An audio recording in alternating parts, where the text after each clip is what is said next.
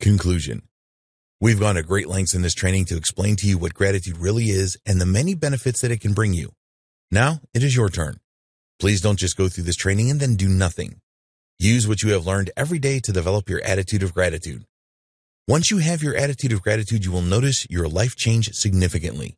You will have a far more optimistic outlook on life, and you will find that more good things come into your life.